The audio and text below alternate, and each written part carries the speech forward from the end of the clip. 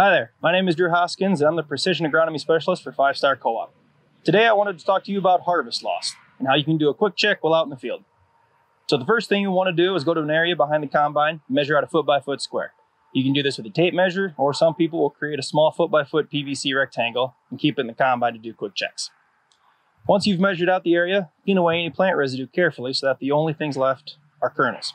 You'll want to remember a few numbers when you're looking for kernels. So here we have 1, 2, 3, 4, 5, 6, 7. So for every 4 soybean kernels you see, that's 1 bushel lost. So right now we're losing about 1.75 bushels. For corn, it's every 2 kernels you see, you're losing 1 bushel.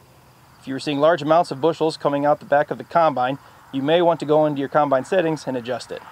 If you're not sure what to change, most equipment dealers have guides online, or their service reps can walk you through the steps that could be taken. The manual is also a good place to look as well.